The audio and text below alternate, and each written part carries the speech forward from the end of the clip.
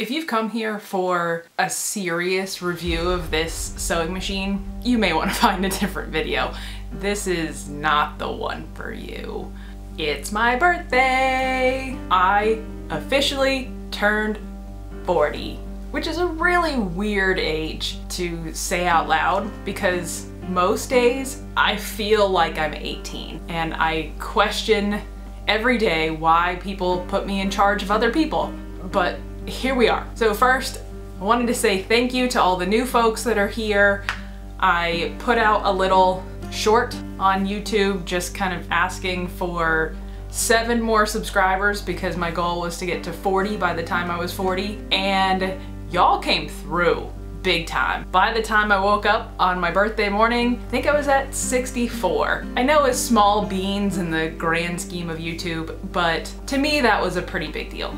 So thank you to everyone who is new here, and thank you to everyone who has been here since the beginning. Let's talk about my sewing machine.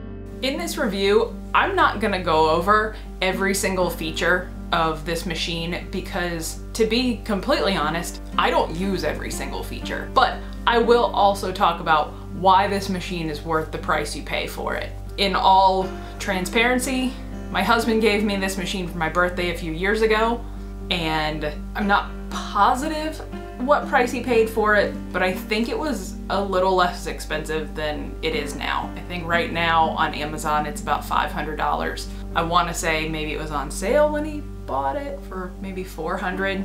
The reason why I wanted this machine in the first place was because my old machine that I've had for decades is squeaky and I don't know, it was just annoying. There were too many futzy things to deal with on it, so I wanted a machine that was a little more powerful, a little bigger, and something that I didn't have to fuss with as much. So like I said, if you just want to know the down and dirty why you should buy this machine and what you won't use on it, stick around. So here's the machine. It is a little bigger than perhaps other sewing machines, but with that size comes a little bit more power. There are a lot of things on this machine that I have never used. It has a whole bunch of embroidery stitches and letter stitches that it will do for decoration. The only time I've ever used these is just to test to see if I like them, and I don't really care for any of them. I don't think I'll ever really use these, but that's okay. It also has a variety of stitch sizes. It'll go all the way up to 5.0 for stitch size, and I believe it goes all the way down to 0.08, and then it will do a wide range of back and forth sizes as well. It has the standard buttonholes, zigzag stitch, and all of that is great. I think it does buttonholes very, very well. The times that I've had problems sewing in buttonholes have been user error, not machine error. But those are not necessarily the reasons why I love this machine so much. One, this machine is incredibly easy to thread. It takes care of the tension itself. I have not figured out why it's so good with tension, but I never have to mess with it, ever. It just loops through here and I stick the thread in the needle and it's just magically there.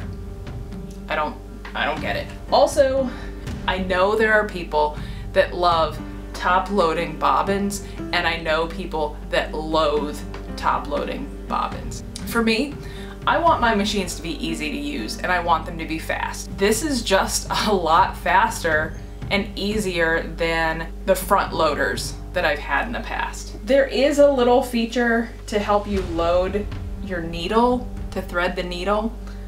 I have never figured out how to use it, and it doesn't bother me one bit. But if you're someone that maybe struggles with threading a needle, this machine has it. However, out of everything on this machine, the one thing I love the most is that it doesn't require a pedal. When I sew, no, not just when I sew, just in life, I generally don't like sitting like a normal human being in a chair. I don't know why, but I just don't like it. And so getting into sewing projects with a machine that has a pedal, you have to sit like a normal person in a chair, and I hate it. So this machine has a push button start stop and a speed gauge. And so if you are learning how to sew, if you have children that are learning how to sew, this machine is amazing because you can set the speed and it stays consistent the whole time. I can sit on the floor. When I work on projects, I can put this on any table. I can stand up. I can put my feet up to use it. I can really put this machine anywhere, and I don't need to add the pedal onto it. It has one. Actually, getting ready for this video, I tried to remember where it even plugged in, and I couldn't remember because I've never used the pedal for this. When I was in the market to get a new machine a few years ago, I was also starting to look at getting into leather work, so I wanted a machine that was powerful enough to go through leather. This machine will go through upholstery leather, it'll go through garment leather, as long as you have leather needles to go with it. And with that, it'll go through heavyweight fabric. I have sewed canvases with this and thick upholstery fabric, and this does just fine. You need to make sure you have sharp needles, but I think that's kind of a rule all the time with sewing. When you purchase this machine, it also comes with a large deck that will slide into this general region. That's kind of my down and dirty review of this. When I get machines, I want them to be quick to learn and I want them to be dependable. And I've had this one for, I believe, 3 years now, and it has never had a problem. Let me rephrase that. All of the problems that I've had with this machine are because I have not used it correctly. And that's it. That's why you should buy this machine. Yeah, it's a little expensive, but it is dependable.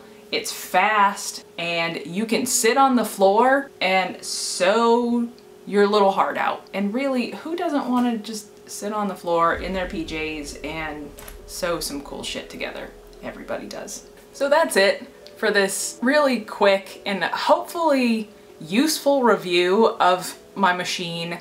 If you're in the market for one and you're looking to invest a little bit of money, I would recommend this one. It's amazing. Again, thank you to everybody who is new, who saw my little plea for help and hit the subscribe button. I've got plenty of other projects in the works right now that I can't wait to share with you, but really, starting the whole YouTube thing has gone better than I thought it would. It's the little victories that I get because people keep watching and keep supporting me that really have been pretty cool. So thank you for making my birthday kind of neat, and I can't wait to show you the next few things I've got in the works. So if you're new and you haven't subscribed, please do so, like the video, and I will see you next time. Bye.